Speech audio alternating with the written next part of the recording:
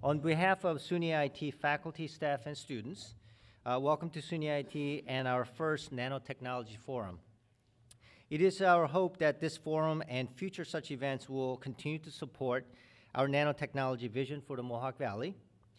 We're very glad that you're here to join us in this important discussion about nanotechnology in our region. Before we get our general program started, I would like to ask several very important dignitaries to say a few words. First, we have with us our Congressman Richard Hanna, representing the 24th District, and as you know, he is a tireless advocate of education and technology. He is a member of three very important committees affecting our region. They are House Committee on Education and Workforce, which he had brought one of the field hearing events to our region last year.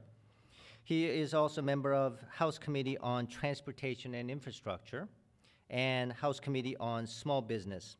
So please welcome our Congressman Richard Hanna.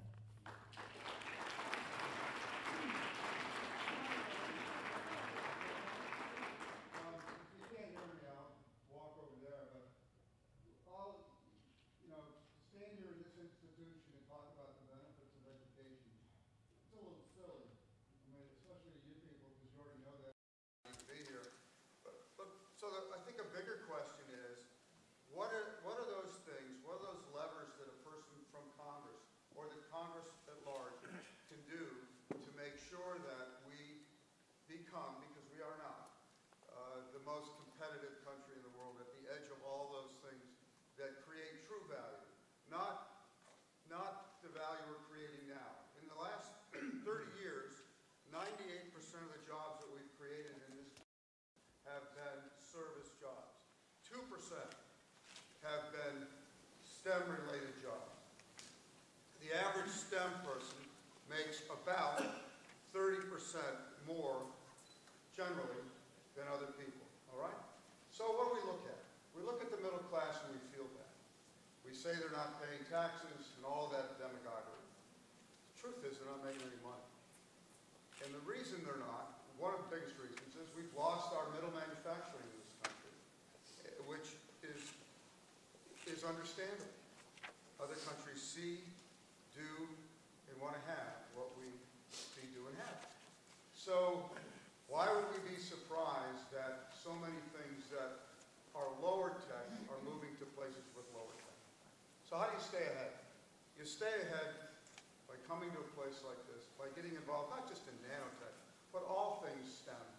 And people change so many jobs in their lifetime, 7 or 8, and you need to be a person with multiple disciplines and a high education in all those disciplines if you want to stay ahead in the world today. So to answer my own question when I walked in here, what is it that Congress can do about it? We need to find a way, and I'll give you a way in just a moment, of encouraging people to go into education, teach STEM, veterans to come back and learn STEM, for students to be able to afford STEM, and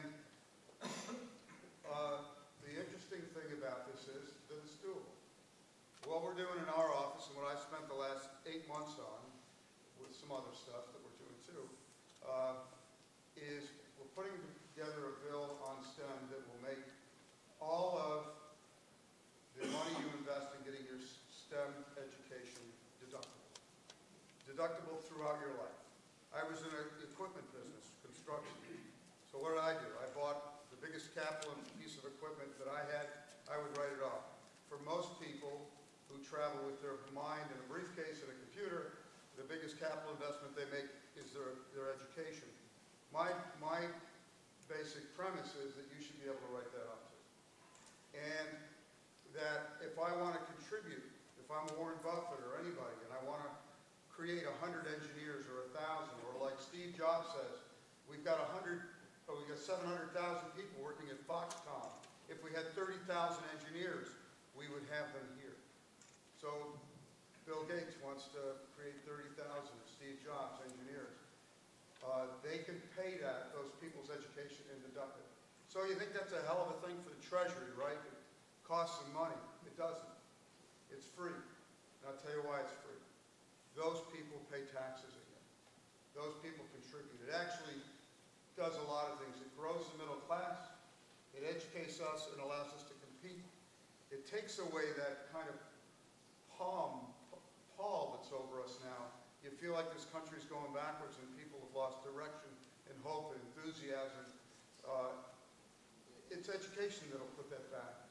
It's not sitting around and waiting for the government to find ways to put people back to work for $10 to $20 an hour. Not that there's anything particular wrong with that, but it's not going to provide those things that ensure what historically has been a middle-class survival and living in this country, a standard of living that up until recently has been the most competitive, the highest standard in the world. And it still is by and large, but it's changing quickly. And we've got 24 million people out of work, not 13. A lot of people underemployed and unemployed. So that's one of the things I'm doing, and I'm on the STEM council down there. And that's what I focus on right now. And I'd ask you, if you see that come across your desk, we'll take a look at it, see what you think. Any other educators, or if you got some ideas, stay in touch with us, because I'm getting some traction on it. I'm actually a guy named Steve Israel, who's head of the Democratic Party, is one of my personal friends, and he and I are working on it together. Ms. Gillibrand and I are working on it together. And it's one thing to talk about what we all know, but it's like an echo chamber in a room like this. You all know it. You know it better than anybody. So how do you move that idea outside of a building like this?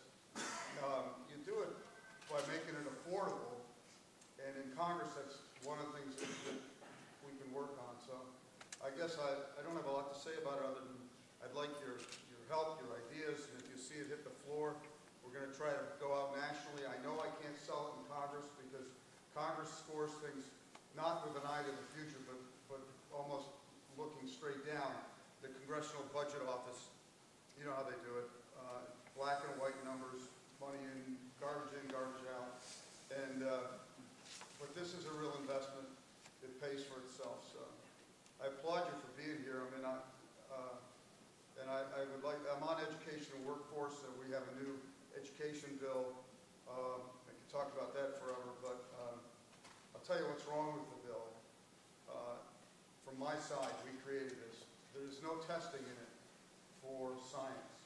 You take testing out of science, out of K through 12, you've taken accountability out of it.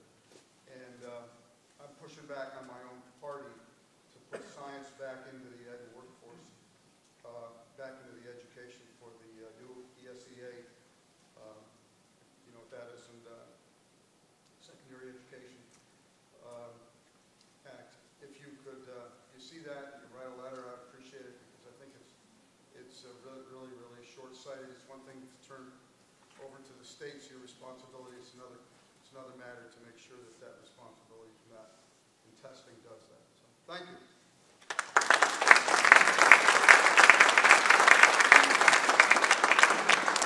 Thank you, Congressman. So, representing the New York State District 47 since 2007, Senator Joe Griffo has been a staunch supporter of SUNY IT and the Mohawk Valley. In the New York State Senate, he chairs the Banks Committee and is a member of several important committees, including higher education, commerce, economic development, and small business, among others. So please welcome our friend, New York State Senator Joe Griffo.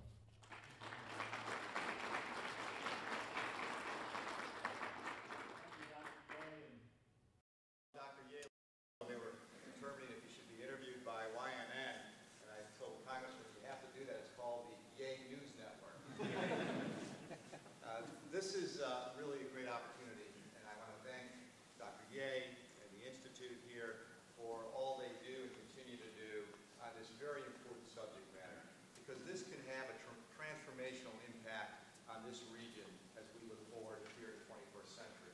And we know that transformation doesn't come out of thin air. Just as in science, it builds upon the step before it as we move forward. So in this particular case, in the States, we have done our best, myself and my partners like Assemblyman Brindisi and Assemblyman Steele before, to invest in this institution. to help to do what we can to provide not only the bricks and mortar, but to make this area site-ready, shovel-ready, to be prepared to deal with the new industry and the needs of the 21st century. We recognize that that will require significant education and training to develop a workforce that can meet the needs with energy and focus on issues such as nanotechnology. And that's why today, to have all of you here, your commitment, your interest, and your willingness to continue to be partners with SUNY IT and this region in our efforts will be very important and meaningful as we move forward. So there's much to do. We have achieved some. We will continue to reach further. We will need everyone working together. I do believe we have a lot of excellent people that are working on this. The Congressman made some great points upon STEM and really what can and will be done ultimately at the federal and even at the state level. So thank you for being here today. Thank you, Dr. Yeigh, for your leadership and for all of the efforts here at SUNY IT. We look forward to making this transformational experience happen in this economy, because this will be something that will truly revitalize and revive this area. Thank you.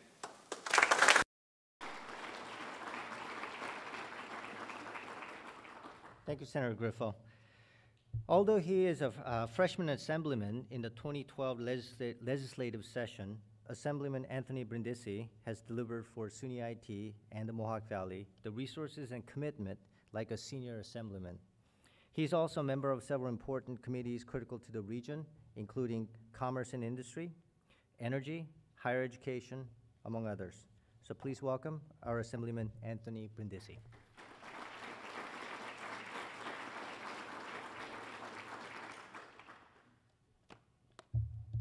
I think Senator Griffo was just saying the glasses and the gray hair make me the senior assemblyman, but other than that, I'm still a freshman. But I want to thank you all for inviting me here. Thank you, Dr. Yeigh, to this very important forum. I'd also like to thank all of you who are in attendance today.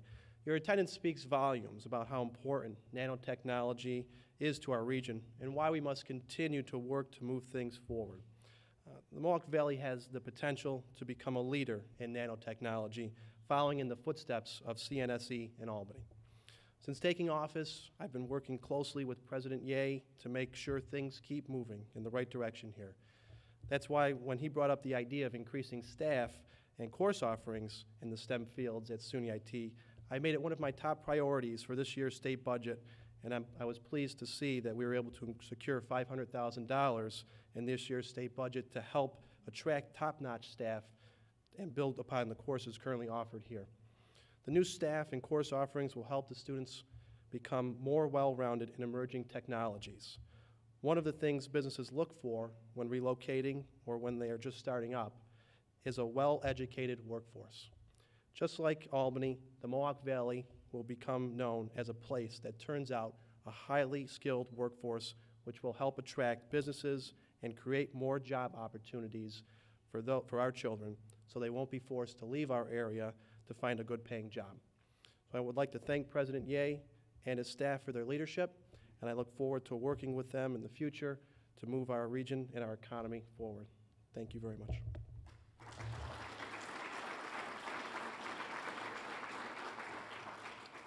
Thank you, Assemblyman Brindisi, for your remarks. So, in the audience, who has an iPhone? Okay, 4S? Okay, all right, and who's still on BlackBerry? Okay, that seems like so long ago, right? Right? So, the question is, what's the big fuss about nano? Ever since the mankind has been on this planet, we've always worked to control nature, but we haven't really mastered it. Mother Nature really smacks us quite often. And from the discovery of fire to the present day nano gadgets that we all carry around, mankind has worked to manipulate the matter all around us. Starting around 2.5 billion BC, and fast forward through the current day, also through the Bronze Age of 3300 BC, the vast majority of technologies we depend on our everyday life right now have been discovered within the last 100 years. Remember that in the 1950s, only 60 or so years ago, Crick and Watson figured out the structure of deoxyribonucleic acid, or DNA, the blueprint for life. The electronic numerical integrator and computer, also known as ENIAC, was the first computer, which was built in 1946. And at that time, it had 17,468 vacuum tubes, 7,200 crystal diodes, 1,500 relays, and 70,000 transistors, and it filled a small house, about 1,800 square feet in size, and it weighed about 30 tons, equivalent to an empty box railroad car. Your present-day average PC, or the iPad that you currently carry around, can count numbers 14,000 times faster than ENIAC of 1946. So roughly 70 million calculations per second versus 5,000 calculations that ENIAC did way back when. So in all, we have come a long way. I want to show you a little bit of demo. Attached to this card, there are several transistors. Transistors are really the building blocks of all modern electronics, including our cell phones, as they're used for amplification and switching of signals. I wasn't able to find vacuum tubes in our labs. I think we've gone a little bit further than that, but I was able to find some transistors for historical purposes. And the first generation transistor you see up here, they were about 1950s. Second generation transistor, these are all single transistors, 1960s. And the later generations, 1970s, you're looking at multiple transistors on a single chip. In 2008, Intel Corporation announced that it's quad-core. So you hear about these quad-core machines for your Macs and PCs, those quad cores. That would pack, take a guess, how many transistors on a single chip? 2 billion transistors on a single chip. So technology advances in nano have been exponential. We have learned to manipulate matter at the nanoscale. We're continuing to exploit materials, processes, and technologies in even smaller scale than ever before. The world is getting flatter, but also very smaller, very, very small than ever before. Nanoscale science and technology have created new devices, gadgets that we live by, and they have also resulted in jobs and opportunities. The growth that we have witnessed in the capital region through dramatic expansion of College of Nanoscale Science and Engineering, or CNSE, is a testament of this new burgeoning opportunity in nano. New York loves nanotechnology, and it shows. First, though, to begin our conversation, I would like to introduce Michael Fancher. He is the Vice President for Small Business Development and Outreach at CNSE. And he will share with us the relevance and impact of nanotechnology to our region and New York State. Mike is no stranger to our region. He was instrumental in brokering our relationship with CNSE and New York State. In addition to his executive role at CNSE, he's also a faculty member in nanoeconomics at UAlbany. I don't know what that means, whether they deal with small monies or billions of monies on a single check. But he was also Deputy Budget Director of the New York State Ways and Means Committee prior to his taking on his current role at CNSE. He's also a CPA, so I'm sure things are getting done appropriately, among his other many experiences and talents. So please welcome CNSE's Vice President for Business Development Economics Outreach, Mr. Michael Fancher.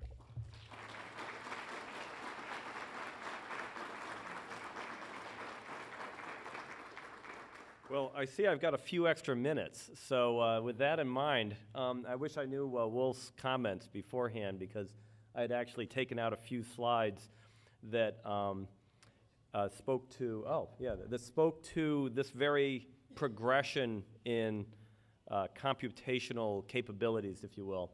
And to kind of give you a flavor of nanoeconomics, maybe I'll spend a few minutes talking about that. When you look back over kind of the history or the progression of the computer, It really started in 1908 when Lee DeForest invented the triode tube. And I think it was about within the next 10 years, two gentlemen, Abramoff and Isaacs, I think from Ohio State, developed the first mechanical computer. Okay, so it was a machine that kind of clunked away. Now, things kind of clicked along, and then in about 1946, that triode tube that Lee DeForest had invented had finally been turned into what we now called, or what they then called, the vacuum tube. And then with that, the government and its defense lab used the vacuum tube to create the ENIAC. And the reason they used it was to be able to target the trajectory of artillery. So so you had the first invention happen in academia. You had the next iteration happening kind of in isolation in a government lab. Now, at the same time, about 2 years after the ENIAC was developed, Bell Labs developed the first integrated circuit. And if I had my slides, you would see this very crude piece of silicon with some wires kind of coming off of it like a little shape of a triangle, and that was making a circuit. So Bell Labs, kind of an industry lab, very famous actually, and the reason it was famous because it could do long-term visionary research, but it was also a company that produced telephones. And the reason they could do that long-term research was because they charged everybody's phone call a couple of cents, and they captured that for research and development. So you saw the progression. Academia did it in the beginning, and then it got a little tougher, so government got involved. Then industry got involved, but they did it in isolation.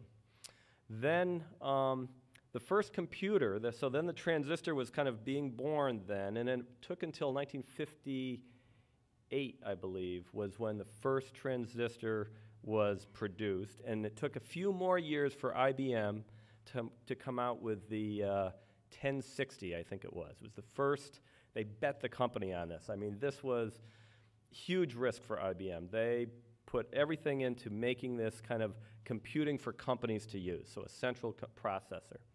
And I think it was for payroll or something. It was some fairly straightforward things.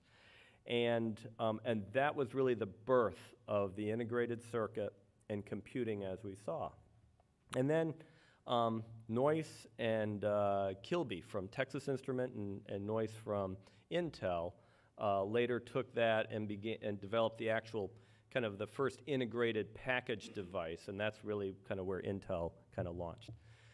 So again, the takeaway there, though, is it took 40 years from that triode tube to turn into the vacuum tube.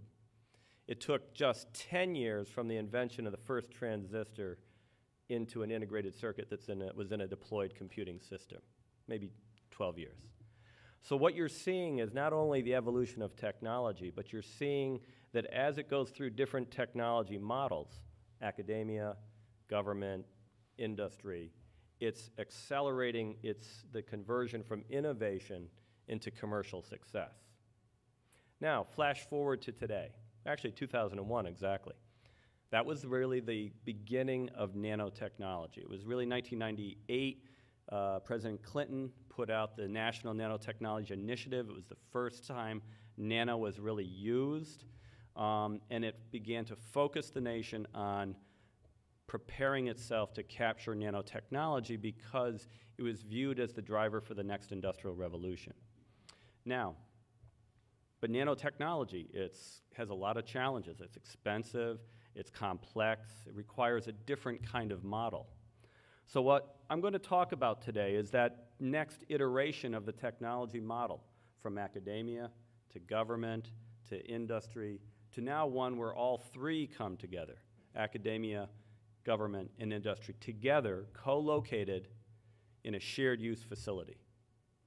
And then I would like to talk about how that strategy that New York State, not the federal government, the New York State drove and has driven for the last 15 years, is now being focused to replicate that approach, but adapt it for the unique skills and attributes that the Mohawk Valley region has, so that we can take and capture more of the economic value of nanotechnology.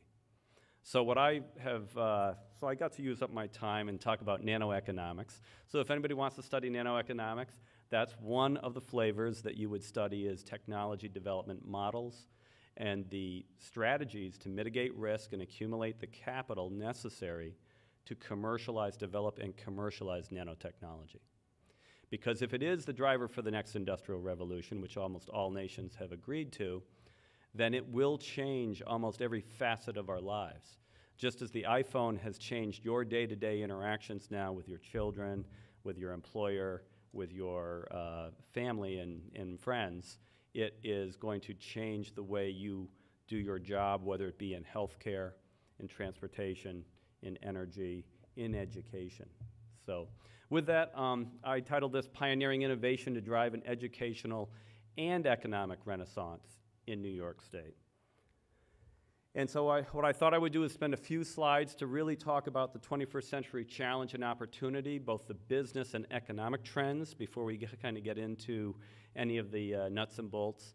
Talk about the New York State investment strategy, which has been this technology hub manufacturing node model that we're establishing across the state.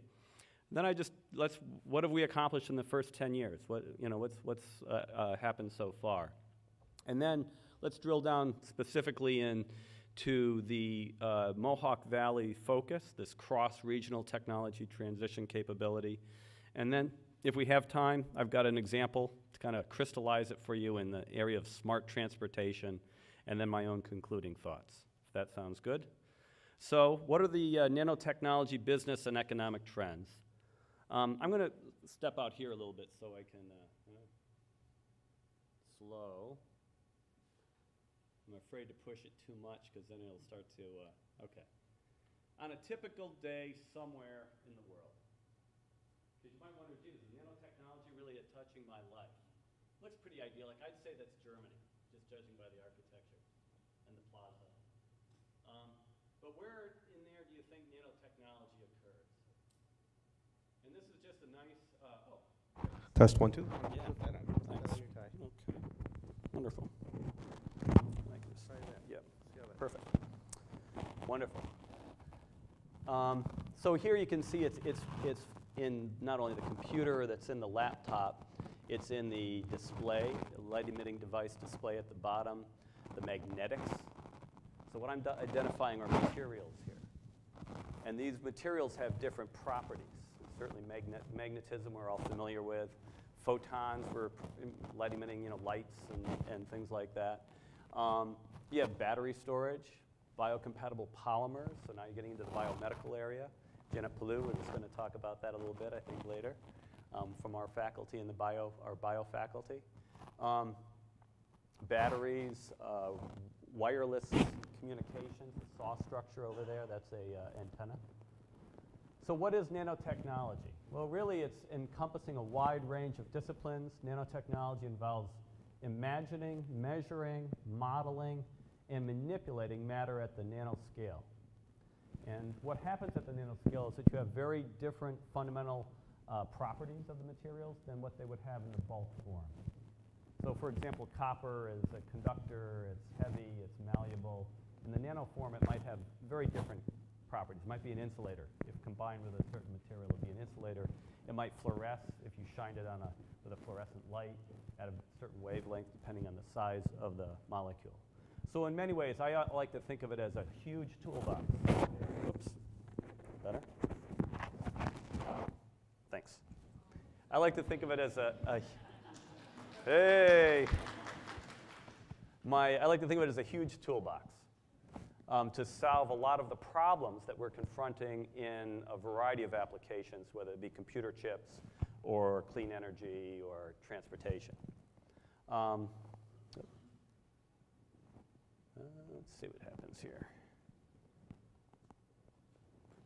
I think it snoozes. Or maybe I shine this.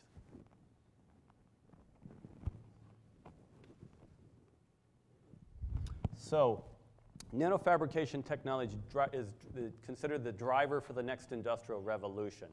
And really what drives that is scaling or shrinking the size of the integrated circuits, aka the ICs, and the broadening of the materials used results in ever greater number of ICs and related functions. So what you start to see is as we keep progressing, you're seeing sensing, photonics, biologics, fluidics, wireless, mechanical, and silicon manufacturing infrastructure will enable this innovation.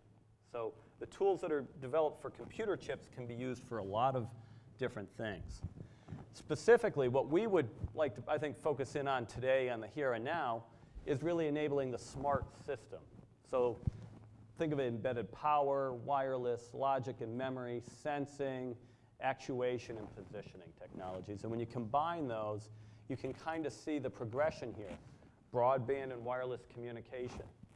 Location-based services, thus the iPhone, right? I'm here, where's the restaurant, where's my train schedule, whatever. And that data resides in the cloud.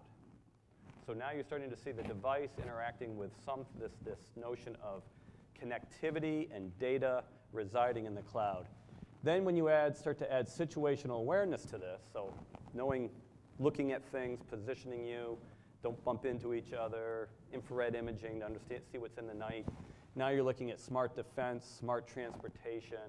And then finally, the last progression for I think the real pot of gold for many industrial partners is personalized healthcare, where you're really looking at wearing your analysis, your drug delivery, having that real-time control. Oh, there we go. So I'd like to put up, we talked about the smartphone. Wolf mentioned it at the beginning. I thought that was a great intro. Smartphone revolution. And I'd like to point out that it's really an enabling technology platform. iPhone was just launched in 2007. Seems like it's been around forever, but it just was 2007. And what was interesting is, this thing here, okay. It initially used triangulation off towers to give you your position. And as a result, just from that, you had, I think we're over 500,000 apps at the Apple iStore. I know there's 2 billion app downloads or 4 billion app downloads. It's some huge amount. But the takeaway is that by 2010, the price for a GPS chip came down to $2.50, replaced the triangulation approach. And so what it really means is that the smartphone platform accelerates the product through the volume production curve if it can be fabricated in silicon. Use this existing know-how and factories that are out there, and you can dramatically lower the cost for devices that are mass-produced using this infrastructure. So now you start to think about, okay, right now it's in the consumer sector. If we can add sensors for biomonitoring, for healthcare, for location of your parcels and your car and your trains, for better utilization of that infrastructure, now you can start to avoid a whole bunch of infrastructure capital costs by just using what you already have more efficiently. So why, do we need this new model, this new technology development model of bringing private, public, industry, university, government together? Well, it's helpful when you start to understand the pieces to that total puzzle in delivering or enjoying the benefits of smart technology. And what you see is it first begins with nanotechnology, and that's enabled the logic and memory. The brain that's in our smartphone is the equivalent of what was in a supercomputer about 5 to 7 years ago. And that's why it can chomp away and do all kinds of functions instantly, because if we had to wait 10 seconds for something to happen, people wouldn't use it. It would, even that little delay would be too long. We need instantaneous. But then we started to add data or sensors to this phone, right? The camera in your phone, the accelerometer in your phone, the microphone in your phone. That's how we got 500,000 apps, was just from 3 or 4 sensors, the GPS in your phone. Those 4 little sensors created 500,000 apps. But now you can start to add more sensors to that, and now you can start to focus moving from the consumer smartphone to smart transportation, smart healthcare. Of course, you need to start dealing with the cloud computing, and if you're going to run data over that, secure data, you're going to want cybersecurity becomes very important. So now you start to see, gee, what do you have in the Mohawk Valley? I think it's North America's cybersecurity center, I believe. What is the history of Mohawk Valley? It's all of these. This is your DNA right here. Then you move into field level design and engineering. That's where you start to think about, okay, I'm going to put it into a subway system. I'm going to put it on a road, highway. I'm going to put it in a smart building. I'm going to put it in the battle theater. And then finally, it's going to lead to this transformational hybrid systems. So what you're seeing there is one feeds into the next. That then feeds into the cybersecurity. And then finally, in the end, it is bringing us into the opportunity for transformational growth. And what New York State strategy is designing to do is capture as much of that value chain as possible. So the smart systems technology economy, the changing role of regions in the next industrial revolution. Well, this is a little background, changing nature of innovation. And so what we've plotted is how long did it take for each technology to penetrate or spread to a quarter of the country. And you can see the automobile, it took a little 55 years. The radio, around 20 years. Internet took about 5. So the world is faster, collaborative, democratized, and global. But nanoscale fabrication requires this closer coupling between R&D and manufacturing. It's very unforgiving. You can imagine a molecule gets out of alignment in your production process, suddenly things don't work anymore. So you've got to be far more focused. And it also requires bringing together physics and chemistry, engineering, material science, biology, and yes, even economics, because it's changing the business or the game of which you're going to pay for this. Another kind of an emerging economic growth theory came out several years ago under the President's Council of Advisors on Science and Technology in the Sustaining the Nation's Innovation Ecosystems. And they characterized the IT industry as R&D manufacturing innovation ecosystem. And so that if you lose either one, either R&D or manufacturing, you lose the whole ecosystem. So this notion that it's okay to do invention here and ship it off to China for manufacturing, you're going to eventually lose your innovation, your R&D capability, because nanotechnology requires this closer coupling. It will ultimately drag that research and development with it to the manufacturing sites. So it calls for a strong support for university R&D. It suggests maybe a next generation Bell Labs model. It talks about improved workforce education. It talks about having pre-approved sites, shovel-ready sites. Boy, it sounds like they were looking at what New York State was doing. This was written in 2005. New York started doing all of this in 2002. Competitive tax policies, the Empire Development Zones, for example. Right? We've coordinate federal and state R&D programs. That's what's somewhat been lacking over the years. And, all right. I think it's the handheld here. So measuring regional innovation. Council on Competitiveness Guidebook it came out in 2005. I apologize. And they talk about a paradox that even as the globalized community, technology world has globalized, the role of regions as the critical nexus for innovation-based economic growth has increased. Kind of counterintuitive. But it talks about the need for proximity for a region, diversification, and differentiation of your region. And then it talks about regional innovation drivers, networks, culture, and then assets, and these are those assets: R&D institutions, human capital, financial capital, industrial base, physical infrastructure, quality of life. And when you start to look at as we go through the New York State strategy, you're going to see a ticking off of the list here, one by one. Okay, here we go. So the New York State investment strategy, a technology hub manufacturing node model. Kind of busy, but it really looks at, think of it at the top as inputs, and then the targeted outcomes at the bottom. And so what we look at are targeted public-private partnerships, tailored workforce development, and shared facilities and shovel-ready sites. And with that, the goal is to create a nanotechnology open innovation ecosystem, R&D and manufacturing ecosystem. And the outcomes, we're looking at the three different phases of commercializing innovation. The R&D phase, the pilot prototype demonstration phase, the manufacturing scale-up phase. And each one has its own cluster of companies. So the R&D phase, the startups, right? That's the incubators. That's what everybody has long positioned themselves to grow the next Microsoft. But the pilot prototype, now you're relevant to the supply chain.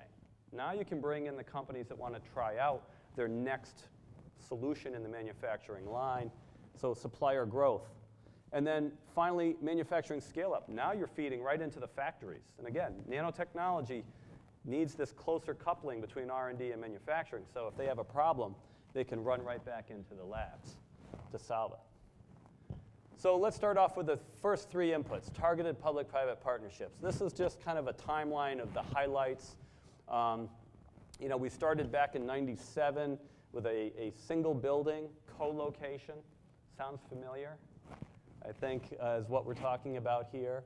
We were selected by the Semiconductor Industry Association for an R&D center.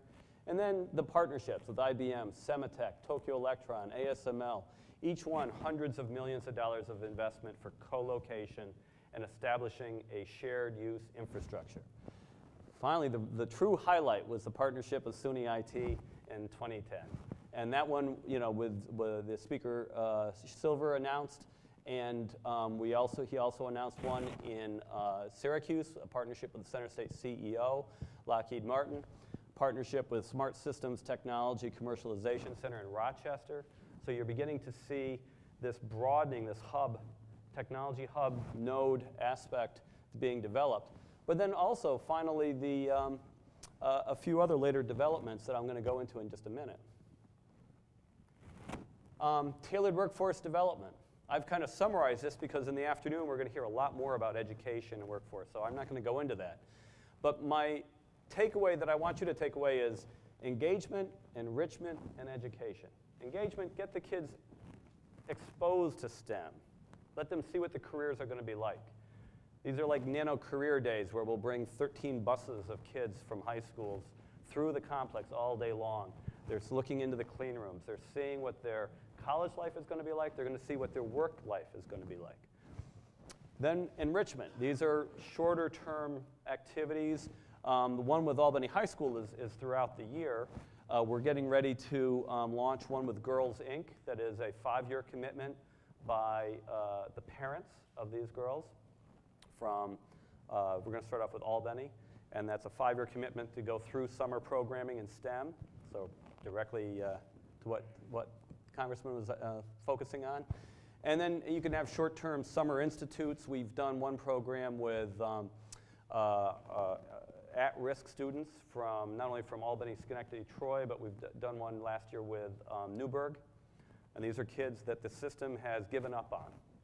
And we've brought them in, and by the time they leave, they are giving PowerPoint presentations and participating. And then finally, education. Again, it's the world's first college to provide a PhD and master's degree in nanotechnology. We're very proud that we're in our 4th semester now of undergraduate nanotechnology education. But we have partnerships in the trades, with the trade unions, with M&W Group, of course with the community colleges, and of course now the partnership with SUNY IT, which is, I would say, more into the full, BS, MS, PhD level. Shared integration facilities. I'm not going to spend a lot of time other than to say there's 80,000 square feet of 300 millimeter clean room. If you were to add up the amount of 300 millimeter clean room at other universities around the world, it would be 0. So we kind of have a unique position there. We have around 2,600 people on site. Probably about 700 of them are CNSE employees or faculty and students. The rest are from industry. And I would say it's an amazing place. If you haven't come, please, we'll be having more visits scheduled in the future, and I welcome to have you there. What you see, though, is an open innovation ecosystem, that R&D ecosystem that we talked about, with small companies, with integrated device manufacturers, the equipment suppliers, material suppliers, and even industry consortia and other companies from around the world. And remember what I was talking about, that it's driving this closer coupling between R&D and manufacturing, but it's also speeding up the development clock, the time. You can't take 10 years to wait for innovation to turn into commercial success. You really need to compress that into 3 years, 3 to 4 or 5 years. The sharing of the investment, the cost is going through the roof. I mean, we're at $14 billion of investment at the college now. The reason it's so expensive is because we're also doing, industry scale R&D on industry scale operations.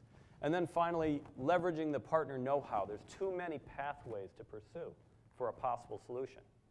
So you need to bring in the academic researchers as well as the supply chain. All right, there we go. So phase 1, the first 10 years, success to date. Well, the 3 phases I talked about: R&D, pilot prototyping, manufacturing scale-up. This is what we do. We take all the research going on in the industry, and we begin to convert that into deployed solutions in the various fabs around the world. What we're doing now is we're broadening the materials that we can now integrate into these CMOS logic. CMOS stands for complementary metal oxide semiconductor. It's kind of the standard approach to making chips for the last 25 years. And we're now adding functionality. These materials bring more sensing capabilities to your devices. And so the hub, again, started at Albany, but it really was feeding from the very beginning, transitioning that research into manufacturing and additional investment by IBM down in Fishkill. It was also focusing a lot of our partners over at the Waterville Arsenal Technology Park. That's where they build the cannons. It's the oldest arsenal in the country. And our thought was, if you can turn around this facility that's being closed down, then you could replicate this model anywhere. And then finally, the attraction of Global Foundries up at Luther Forest, the first greenfields 300 millimeter fab built in the United States since the 300 millimeter generation started. So, as I said, IBM's built several fab expansions, 300 millimeter chip fab expansions, and Global Foundries, of course, now $6.5 billion. I think they've announced even another investment to expand even more. The Waterville Arsenal, though, is very interesting. Here, what did we have at the Arsenal? We had a lot of skilled trades. We had a secure site. We had a focus on defense. So our first company we brought in was M&W Group, based in Stuttgart, Germany. They're one of the 2 companies in the world that know how to build chip fabs. And the New York State Assembly provided funding to set up a workforce training facility over at the Arsenal for the trades to elevate their skill level so that they could work in the nanotechnology field. And as you can see, they're gowned up just like you are in the clean room. They have to learn how to use microscopes to verify their welds, don't have any leaks. I mean, again, nanotechnology requires this level of sophistication. But Viztech lithography, they build these tools down here at the bottom. And these are lithography tools, and they were based over in Cambridge, England. They've moved their whole company, manufacturing and R&D, manufacturing over at the Arsenal, R&D over at the college. And prior to this, no U.S. company made E-beam tools. And guess what? The Defense Department uses a lot of these for their devices. So it was a win for the Army. It was a win for the United States. It was a win for our region, and it was certainly a win for the company. And this is the picture. Now it's already done. Every site over at the Arsenal is now full. We have no more available space over there. I think there's 30 or 35 different high-tech companies over there now. Recent accomplishments: New York State Governor Andrew Cuomo announced the Global 450 Consortia. So the semiconductor industry builds computer chips on 300 millimeter wafers today. They're now preparing to progress to the 450 millimeter wafer. That's a huge challenge for the industry. They spend billions of dollars. And Governor Cuomo announced the $4.8 billion program with $400 million pledged by New York State. And that brought in Intel and Taiwan Semiconductor, which is TSMC, which were the only missing companies we had in the ecosystem. So we now have all of the world's semiconductor companies, leading semiconductor companies, doing their research in Albany. But the beauty of this was that it is focused on investments across the state to support this effort. And, all right, there we go. We also were awarded by the Department of Energy a $57.5 million grant to the Nano College in partnership with Sematech to create the nation's first U.S. photovoltaic manufacturing consortium. And this is one that is coming up with many, many partners. In fact, I think Indium is going to be participating here later tomorrow, or today, this afternoon, and is a member of that. The recent accomplishments, again, our partnership with the facility out in Rochester, what they do is they make MEMS, or micro electromechanical systems. So think of the electronic nose or tongue, eye, ear in the sensing arena. That's kind of a simpler way to look at it. But many of the things in the microphone in your smartphone, it's not a little, it's an electronic device. The camera, it's an electronic device. That's why you get, I don't know how many pixels that these cameras have. But that's why you can bring down the cost so much. But you can also make pumps for this is a little biofluidic mixing agents right here. You got a little mixing chamber, and each reactant is brought in, and blood samples brought in. This is for fluidics channeling, optical arrays. And again, these are all kinds of devices that are going to enable smart defense, smart cities, smart energy. The announcement just last week was that the Department of Defense certified our facility as a trusted foundry, which means we can now do a whole bunch of defense work. It's now only us and Sandia that are the two trusted MEMS foundries in the nation. And then, of course, with all of that, we've had to expand our hub, our technology hub. And this is our expansion right here, what we call NanoFab X. And X will be including the Global 450 Consortia, but also an extreme ultraviolet lithography center, more 300 millimeter technology. And then the second phase of the project will include nanobio, silicon photonics, the US PV manufacturing consortia, and the STC facility. This is a picture of that Rochester facility I was talking about, where the MEMS devices are done, are set up, and is actually also running compound semiconductors, or 3.5 devices. So what's the economic impact to date? Well, the college works with over 300 industry partners, including electronics, energy, defense, and biohealth. We're at $14 billion of investment, over 2,700 R&D jobs currently on site, projected to 3,700 when our new building opens. Since 2001, we've created or retained 12,500 jobs across the state, $1 billion in wages, $28 billion in investment, IBM, Endicott Interconnect across the state. Projected by 2015, we'll be at 25,000 jobs created and retained, and $2.25 billion in wages. So let's now drill into the Mohawk Valley region. I've got enough time here, I think, to spend some. I think it's helpful to look at the strategy that we've been employing, because it really is starting to focus on a state-federal partnership. So I'm really glad Congressman Hanna is here, because this is very important, very helpful to understand that the relationship can be very positive in a variety of ways. So when you look at the progression of technology, it kind of goes through, and this is cash flow on the left, and the red line is how much cash is needed to fund an activity. And so in the R&D phase, cash flow is relatively low, right? That's why startup companies can kind of live on credit cards and contributed money from angel investors. But then when you start to move into the pilot prototype phase and then into the manufacturing phase, now you can see how that cost goes up and the risk goes up. So what the strategy that we're deploying across the state is to really focus in on these different phases for the focused activity of each participant, each region. So again, the Albany hub. There we go, if I can get it. Battery might be getting a little low. That's our STC facility, our partnership with Center State CEO and Lockheed Martin in Syracuse, and of course our partnership here today.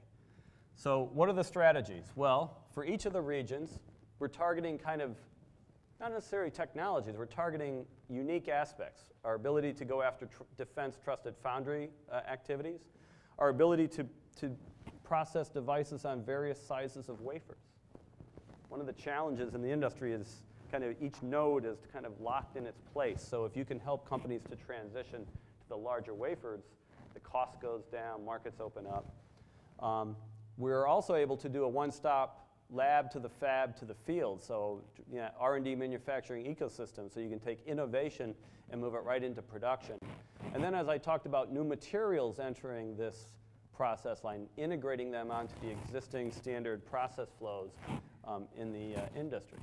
So now if we kind of go back to the New York State strategy for the Mohawk Valley and tailor it in, now we're looking at shared integration co-location facilities, tailored workforce training, shovel-ready technology parks. The Quad C CAT building is really the facility that's going to house these three or enable these three activities. And we're going to be focusing in on three targeted outcomes: cloud computing, nanoelectronics clean rooms, lab testing laboratories for the supply chain. So back to that box we had before. You're seeing how the Quad C is the linkage between our two institutions. And of course, what we're looking at here, R&D, education, workforce training at SUNY IT, the Quad C, both being able to host on-site partners for their activities, as well as interacting with the faculty and students to get their workforce, but also concurrently focusing on the large manufacturing, full volume production out across the road over at the Marcy Nano Center site. And of course, the focus again, Quad C extends the CNSE co-location model with the Fort Schuyler Management Corporation, focusing on commercialization clean rooms for multifunctional devices, cloud computing, cybersecurity, and nanofabrication supply chain development and testing.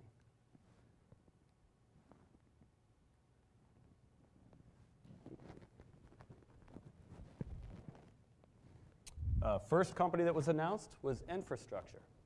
Now, Infrastructure, like its name, similar to infrastructure, but it is a company that is a leading cloud computing design, build, and operation company. It is IBM's #1 premier business partner. When GlobalFoundries wanted to connect its operations in Saratoga with its operations in Singapore and Dresden and California, they turned to Infrastructure to do that. When Google is building their new building down in New York City and they needed someone to, again, set up their connectivity, they turned to Infrastructure.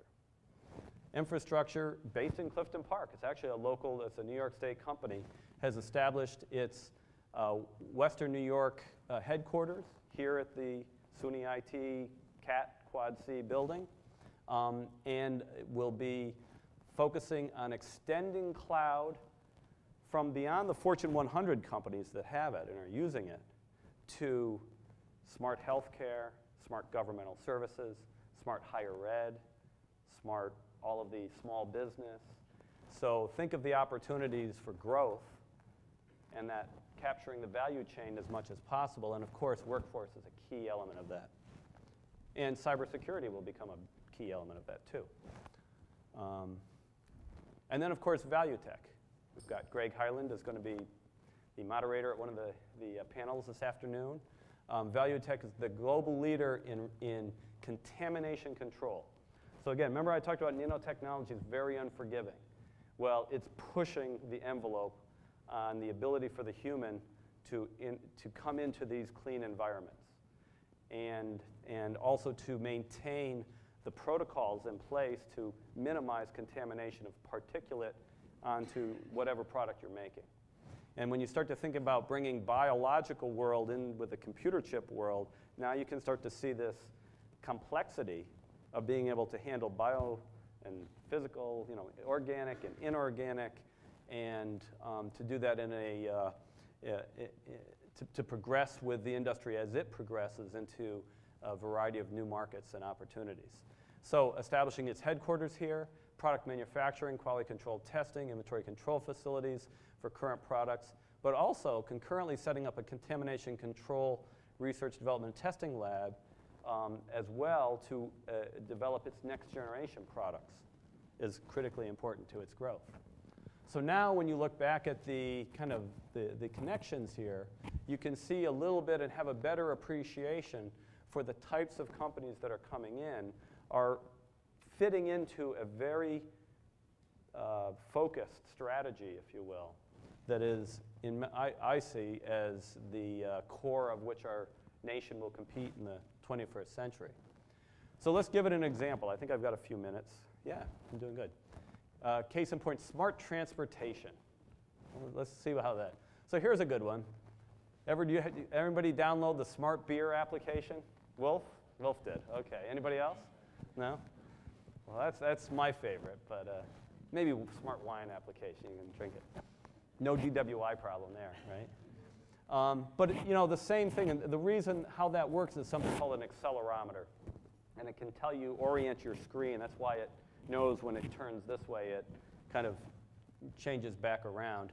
But as you can you can also use it, in this case, streetscape layering application. So as you rotate your screen around, it can start to bring up data related to whatever it is you're looking at. So if you look at a microelectromechanical systems, remember those devices that are made out in our Rochester facility, and I should say Cornell's facility. We have a guest here from Cornell. You can make gyroscopes, so this will give you your XY, your accelerometer will give you how far you're going. You put the two together, you now have an opportunity to deploy it for embedded parcel intelligence. So where in the building is the parcel? Not just what street is it on through GPS, but and also I'd throw in GPS in that device so it could know pretty much where you are on the globe. But you're going to start to embed it on infrastructure to evaluate vibration in the bridges, for overweight trucks, for failing infrastructure, for a variety of different things. And then ultimately put it on trains so that they can run in closer proximity. And you would think GPS would do that already. I guess when it becomes a problem when the trains are side by side in a yard. Now suddenly GPS can't tell which train is which. So when you look at this, you're kind of looking at again, the wireless communication, the geopositioning, the positive vehicle control. Lockheed Martin actually has a group out in Buffalo that works on this. Our partnership with the MTA to apply this for transit.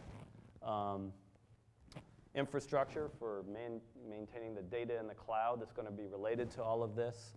And this is just the beginning. Transportation hasn't rolled out yet. These are markets yet to be conquered. But you're already reading about Google having cars drive themselves across the country, right? So they're doing it in different ways. They're probably doing it with optical sensing, but it's fast, it's coming quickly. So in concluding thoughts, I'd like to close. This is an article that appeared in the Wall Street Journal back in August of last year, and it talked about where the action is across the country, and talking about these clusters, these ecosystems, if you will. I particularly like the one, I think it was in, where's Beer? Yeah, Beer down in North Carolina. I thought that was kind of a nice one. But up in Albany, New York, they have nanotechnology with backing from corporations and the state. This town's university base expanded and became a haven for nanotechnology startups, as well as global leaders in the semiconductor industry. And then I'd like to close. This is an interesting slide. I took it from Carlotta Perez's book, published in 2002 called Technological Revolutions and Financial Capital. And I like this book because it gets into the economics and it puts it in context of where are we within, the global opportunity for technology and growth. And it maps out the different industrial revolutions, the age of steam. I kind of skipped over the Bronze Age. That was a little earlier. But what's interesting is what she's asserting is that the technology erupts or it gets established, and then it grows. It builds wealth. And then there's a financial collapse. Always happens. So you create all this wealth, and she posits that it's driven by this technology industrial revolution. Crash happens, and then there's a trigger. And that trigger leads to a sustained growth period, a time of what's also known as the plateau of productivity. And what I kind of put in here is, this is my own thought. I really view the iPhone, the Apple iPhone launch in 2007 as that trigger. Because certainly we know about the crash in 2008, right? Now suddenly manufacturing is hot. Everybody cares about that. Real estate doesn't matter anymore in all the wheeling dealing. Now it's that. And so I would posit that smart energy, smart healthcare, smart transportation, all of this is yet to happen. And I think New York State, and particularly this region, is well positioned to participate and capture a great deal of the value related to this next generation technologies, and also position our nation to compete globally because we really see ourselves as a national resource for companies around the country. So with that, I'll close my remarks, and I look forward to the afternoon's discussions. Thank you very much.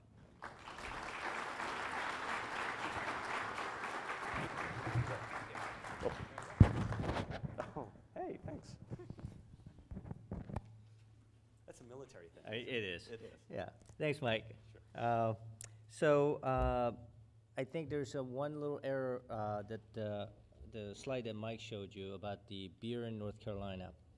You know that Mohawk Valley ought to be renamed the microbrew capital of the United States. We have the second oldest brewery right here, FX Matt Brewing Company, not that far behind Yinling, and we have other wonderful breweries coming up like Omegang, and so we ought to be the microbrew capital of the world. But anyway, so basically what we did was we put this nanotechnology forum together for you, and we want you to be part of this wave of excitement behind nano here in the Mohawk Valley. As nano and its allied technologies come to Mohawk Valley, we want you to be our partners in attracting and growing this technology industry with us. That was the whole rationale behind putting this first forum, and there will be many more like this. To help facilitate this event, we will follow this general session with 3 concurrent sessions. And I know that you probably are interested in attending more than one session. Don't worry, we're taping all the concurrent sessions and we'll put them on our website, so you can actually view them at your leisure. So what now also, when you came in, on your seat, there's a little, one that looks like this, one of those. Because these are the, I know all of you who you carry your iPads, iPhones, and some BlackBerries. We're sorry about that. That you probably need a little bit of cleansing.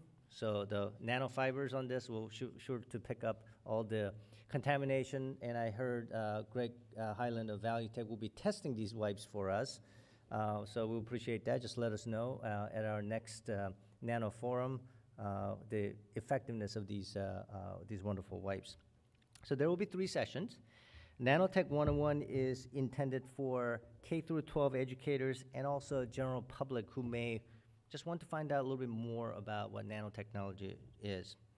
And that session will be led by 2 of our faculty members. One is John Marsh, who is Associate Professor of Computer Science, but he is actually he's a homegrown, I mean, he's really a physicist, so he knows what he's talking about. And with him is Jan Palu, and she is an associate professor of nanobioscience at CNSC. The second session, that session will be held in the theater upstairs. So if you just go up the stairs, go all the way down to the end, you're going to see the theater, and it's really nice seating, much more comfortable than these chairs. So it's actually good. And the second session is Nanotech for Academics, and that is intended for our college students and college faculty. And that session will be led by Mike Scavarella from Cornell University. And basically, he's going to talk about how faculty and students can work together with our industrial facilities like the one that we're building, and how various entities can support faculty and student research and learning. So I think that will be an interesting session as well. And then the third is the Nanotech for Business. It's basically moderated session. Greg Hyland, President and CEO of ValueTech, will be moderating that session. And the two guest panelists are Andy Mackey from Indium Corporation, and which is a phenomenal materials corporation here in Utica. And also Terry Rogelstad he's from Pfeiffer Vacuum Incorporated. So we really look forward to those two sessions. The Nanotech for Academics session, the second session, will be held on the other side of this wall, and then the Nanotech for Business will be right here in this room. From 2:30 to 2, so we actually have, okay, so we're going to give you a 15-minute break so you can do your thing, and the sessions will run from 2:30 to 4:15, and at 4:15, I'm going to ask everybody to come back to this room, and we'll have our closing remarks. And also, before we leave, I would like us to have a plan of action, how Mohawk Valley, how we can really embrace this nanotechnology, nanoscience, and nanofever of what we're going to do next. What are our next steps? And we want your input and your help as we construct our CAT and Quad C. That's CAT, Center for Advanced Technology, Quad C, Computer Chip Commercialization Center. Okay? Also, we're not going to bore you with a written feedback form, but later, because if you could send in your suggestions, comments, what else would you like to see in this Nanotech Forum once we have part 2 coming in the fall. We're going to combine this with SUNY IT President's lecture series, and we're going to bring in some scholars and practitioners from outside. What would you like to see? And we'd like to hear from you. And so send us that comment through our registration website where you all registered, and we'll do our best to get those speakers to get us more informed and to help move us forward in this nano venture. Okay? So Nanotech 101, the theater, Nanotech for the academics, the other room, and Nanotech for business in this room. So we'll see you back here at 4:15. Thank you.